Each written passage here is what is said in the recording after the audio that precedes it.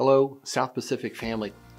I'd like to give you information about how to do leadership development. We have a number of great opportunities. But first, let me give you an update about what happened this past summer at Life Conference. We had 4,300 students, 1,300 workers for a wonderful gathering in Florida.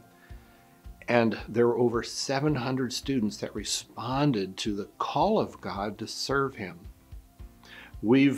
The national office has done the research behind it and discovered that that event and that service has the greatest impact on sending people in a direction for full-time service of serving the Lord.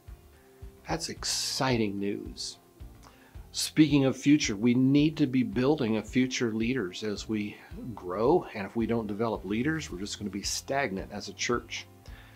And so the website the national office has created to help you to develop leaders is really, really helpful. It is the Alliance Center of Leadership Development. We call it ACLD for short, but it's allianceleaders.org. And there are several different tracks. You can help grow your elders. You can help grow a governing board. There's a track to help teach and train a church treasurer. But there's one called School of Ministry. And the School of Ministry is a 2-year track that will give all of the requirements necessary for someone to become ordained as a pastor within the Christian Missionary Alliance or consecrated. And so it has the 30 hours of Bible. It has the polity. It helps teach how to preach and teach the Word.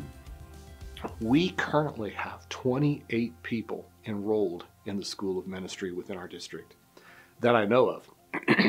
And I want to encourage you, as you think about the future of your church, to raise up leaders and to challenge people and offer that opportunity. The cost for a 2-year program is $3,600, but $3,600 will get them in a position to go through the process of showing yourself approved and becoming ordained or consecrated. Of those 28 students, 17 are Spanish speaking. Now I'm really excited about this because we have such a wonderful, in the southern quarter, southwest quarter of America, we have a large percentage of opportunity to the Spanish community, but we don't have the people, we don't have the leaders. But this is a new tool that will develop leaders. So your district fair share giving has helped us.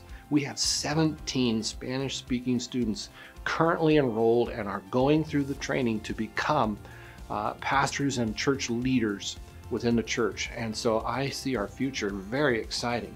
And that's because, thankful to you for your district fair share, we're able to invest and raise up leaders for church planting and church growth in an area where we only have 10 Spanish-speaking churches in our district. And we should have so many more. So look around. If your church doesn't speak Spanish, maybe you need to think about adding a Spanish speaker, a Spanish service.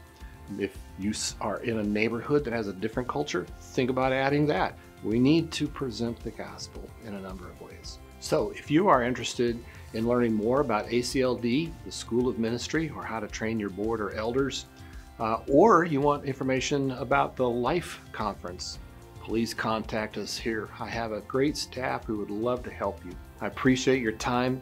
May the Lord richly bless you as we serve the Lord together.